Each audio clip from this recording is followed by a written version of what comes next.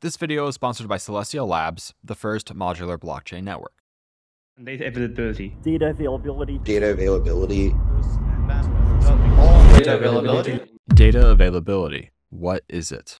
Data availability is key to blockchains and especially modular ones, but a lot of people get it wrong. So what is data availability and why is it so important? Data availability in blockchains are key for these three reasons. 1 is accessibility, 2 is transparency, and 3 is immutability. Think of data availability like recording a soccer game. Imagine a popular soccer team is playing a game, but not everyone has time to watch the game in person. Luckily, TV networks record and broadcast the game. This allows people to watch the game later and replay footage when there's a controversial foul. Data availability is like the TV network that records and broadcasts the game. This ensures that anyone can replay the blockchain's history and watch an instant replay when someone is suspected of breaking the rules.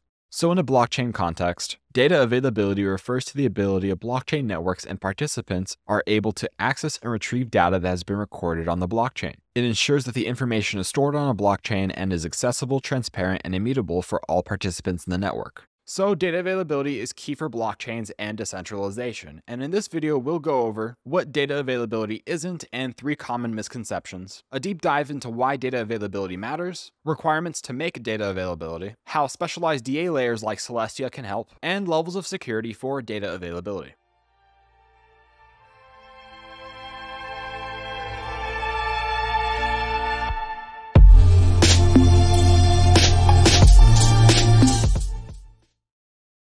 To find out what data availability is, let's first understand what data availability isn't and 3 common misconceptions. First is data availability is not for data validation. Data availability is for making sure that data is available, but for modular blockchains, DA layers don't actually verify if the data is accurate. This means data availability layers like Celestia don't actually execute or validate any data. So Celestia isn't a smart contract platform or a settlement layer. It scales through publishing data and letting users decide for themselves execution and settlement. Like in the soccer analogy, it records and broadcasts the game and lets you decide the execution, like the rules for a foul play, and settlement, like the final scoreboard. The second misconception is that data availability is data storage. Data availability is about publicly publishing new relevant data specific to blockchains for others to verify the chains themselves. This data is Merkleized and ordered on the blockchain and includes transaction and state data. And to go with that, data availability does not guarantee data permanence. Although it stores blockchain data, this is only for others to verify themselves. This isn't a long-term storage or archive solution that keeps this data forever. This is because when blockchains get too large, pruning of the state is typical to increase speed and decentralization.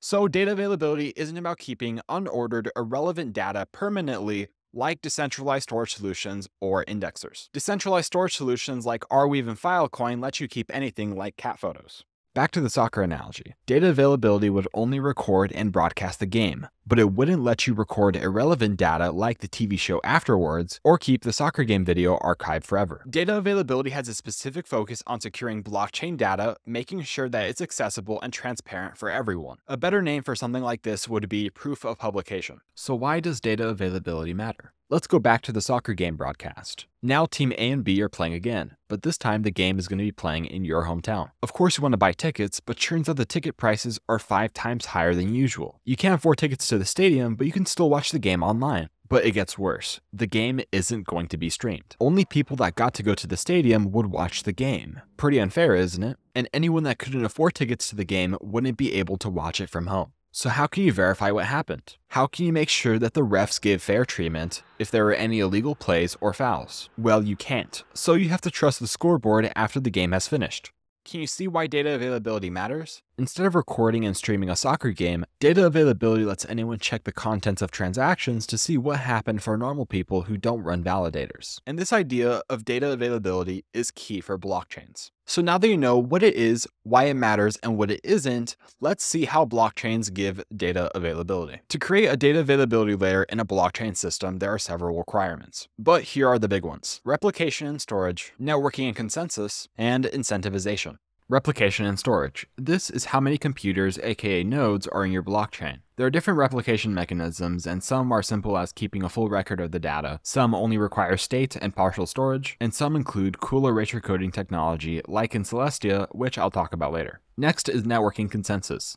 Blockchains are all replicated databases across multiple computers. So you need something that sends out this new data across the network, and this is called networking. And it requires these computers to agree on what data is getting added. This is called consensus. There are lots of different networking consensus protocols, but Cosmos' Tendermint handles both of them. And last is incentivization. Let's say you have blockchain data that you want to decentralize and replicate it all across the world. You need a reason, primarily money, for people to run your nodes. This is in the form of block rewards, inflation, transaction fees, grants, etc. Another thing you have to keep in mind is all blockchains have data availability layers. Regardless of Bitcoin, Ethereum, or Cosmos, they all have data availability layers. It's core to blockchains, and blockchains require data availability to work. But this can be expensive, either in the form of incentives, giving out grants and attracting validators through inflationary rewards, or in the form of DevOps/blockchain engineer who specializes in maintaining blockchains. Like in soccer, starting your own league can cost a lot of money. For replication and storage, this is collecting players and making teams. Networking and consensus, this is sending out flyers for awareness and organizing games. And the most expensive part, incentivization. This is making a trophy and a winning prize to attract players to play for your league. Paying for all of this, organizers, refs, stadium, and marketing can cost a lot of money. And this is where specialized DA layers like Celestia can help.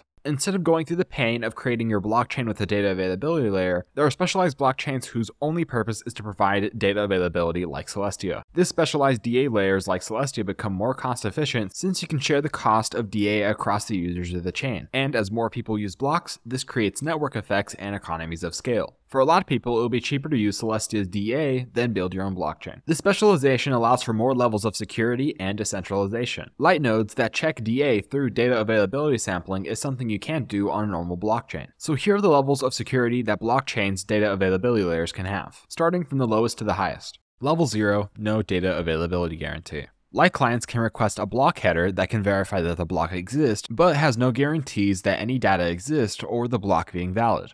Level 1, Data Availability Committee. A DA committee, which is a group of nodes that hold this data, can attest that this data is being available. You still have to trust that this data is available, but instead of trusting one person, you can have an honest majority assumption. Level 2, Data Availability Committee with crypto economic incentives. Similar to level 1, but instead there's a crypto economic incentive like stake that backs it up. This is where most layer 1s are at. This is good, but security only scales with the amount of money behind it.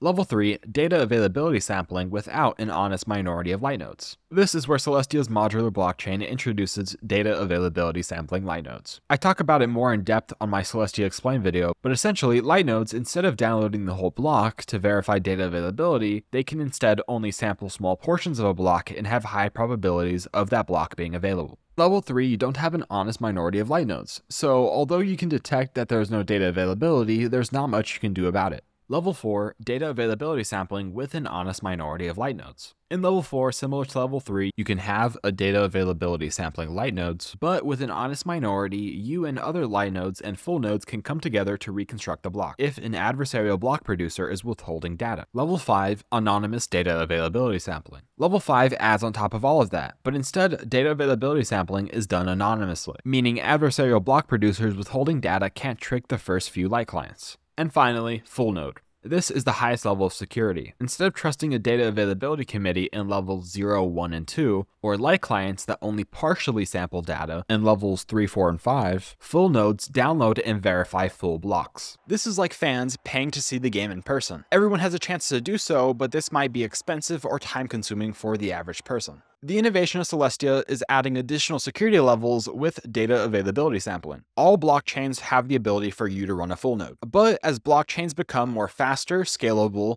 require higher computation, and more expensive hardware, the normal person's ability to run a full node will diminish. But with data availability sampling, this gives normal people with cheap consumer-grade hardware high probabilities of data availability for themselves.